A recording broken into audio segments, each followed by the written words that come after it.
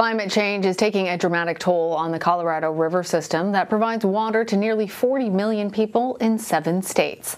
Last month, the federal government declared a water shortage for the first time ever. That's due to an extended summer drought and increasing water demands brought about by population growth. Water cutbacks have been announced for Arizona and Nevada. Experts warn that water restrictions in Colorado could also be on the way. Dr. Becky Bolinger uncovered the history of the Colorado River system and why it was destined to fail in her article for the Washington Post. And Dr. Bolinger joins me now. She's the assistant state climatologist for Colorado. Thanks for being here. So water managers have long recognized the overuse of the river. How does the system currently work for getting and splitting this water? So a lot of it is based on how things were many, many years ago, almost 100 years ago, and that this water would be divided equally among what is known as the upper basin states and the lower basin states. And unfortunately, that was determined based on a little bit of a wetter period in time that we no longer see on a regular basis. So the idea that the upper basin states, where the majority of that water starts as snow, has to be delivered downstream to the lower basin states, it's a little bit difficult when it becomes more infrequent that you're going to get that amount that was originally estimated way back in 1922. Well, the system was created specifically to get Colorado through drought years. Since it isn't working, what really needs to change?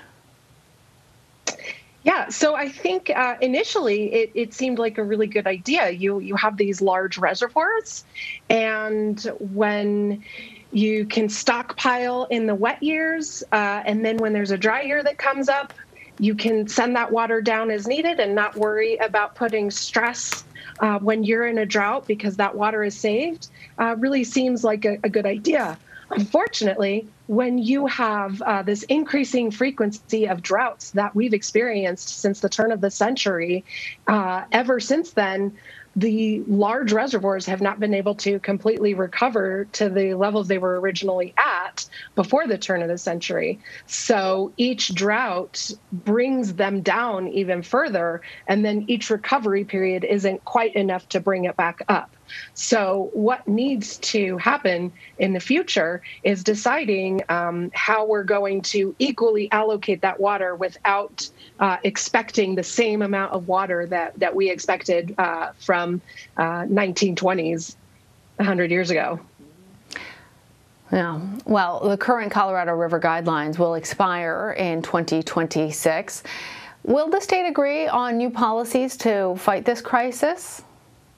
Yeah, the challenge is every state is very passionate about solving this problem, but there is continued disagreements that happen between the lower basin states and the upper basin states. And so there needs to be some agreement that comes between these states. And I think one major component of that is that every state is going to have to accept that there will be less water in the future. And so everybody's going to have to continue to equally divide it as was originally designed in the beginning, but it's going to be less for everyone than what it used to be. And I think that future plans are going to have to figure that out, and hopefully all the states will be able to come to an agreement on that.